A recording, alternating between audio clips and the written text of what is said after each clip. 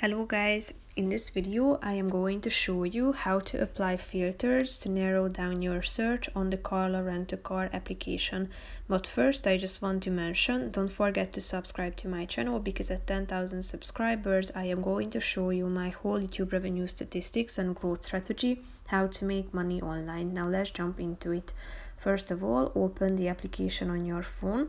Then select the pickup location, date and time, and the same for the drop-off location, date and time. Then click on the search for cars button down below, and then you should tap on this filter button that you can find in the upper right corner of the screen.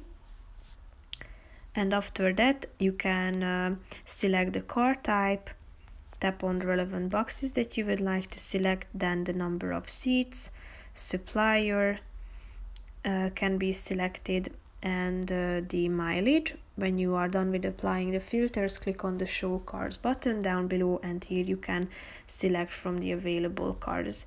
Swipe left if you don't like the car, and swipe right if you would like to rent this car. So that's pretty much it for this video guys. See you in the next one. Bye bye.